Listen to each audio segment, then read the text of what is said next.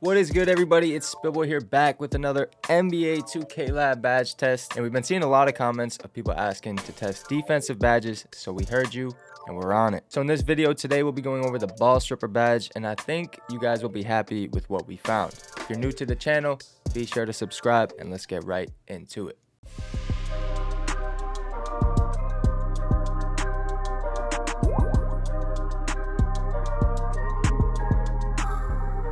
Today we're looking at our first defensive badge, Ball Stripper. It's a brand new badge in 2K which helps increase the chance of a steal when attempting to strip a layup or dunk near the basket. I've been using this badge quite a bit and I can tell you firsthand that is definitely helping. Now for this test we played one-on-one and had the defender ready in the paint with an 85 steal rating, while the offensive player tried to finish at the rim with an 85 ball handle and 85 finishing. Now the defender would hit steal right before making contact, and we recorded how many strip animations we got per badge level and without the badge. We did this 200 times at each level, and here you can see the results. As you can see, the boost from no badge to bronze was massive, but the boost in going up to a higher badge level was actually very minor. We recommend bronze for now, at least until we see the results of unstrippable against Ball Stripper. Now if this video helped you guys, don't forget to leave a like. Spillboy, and I'll see you guys in the next video.